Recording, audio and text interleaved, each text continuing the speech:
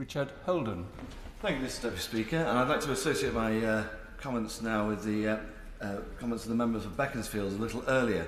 Yesterday it was announced that the review and audit by the Works and Art Committee of Art across Parliament. At the height of the global coronavirus pandemic, Durham County Council launched a similar review, spending days of officers' time on a pointless exercise, looking at works of art across County Durham. We all want to see the very best of Britain showcased in this Parliament and the context of historical pieces. However, does the leader agree with me that at this time of the global coronavirus pandemic, Parliament can do better than following a panicked Labour-led Durham County Council in bending the knee to a woke political agenda?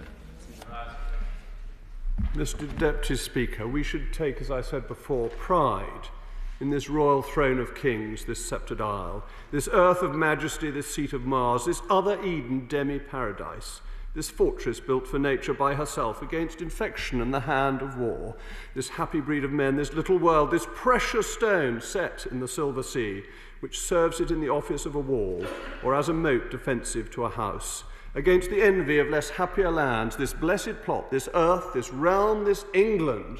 And had William Shakespeare lived in a later day, he would have said this United Kingdom, because that is what we should take pride in. And no, we should most certainly not be overwhelmed by wokeism. And you may wonder why I read that quotation today. Well, it is National Poetry Day, so I thought it was only appropriate that we have a proper quotation and we stand up for our great nation. I hope this is going out on Sky Arts. It's wonderful, isn't it? Video link, Jessica Morden.